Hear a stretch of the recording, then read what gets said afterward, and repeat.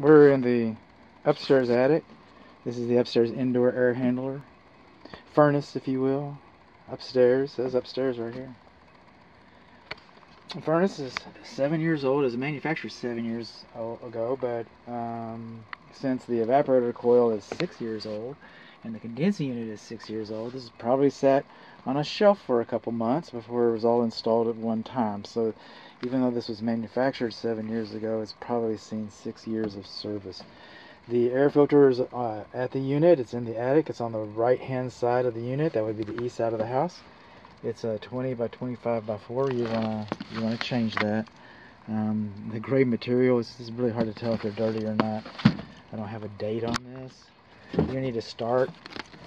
You need to start it in those buckles just like that. This is the furnace compartment. It looks pretty decent. It's supported right.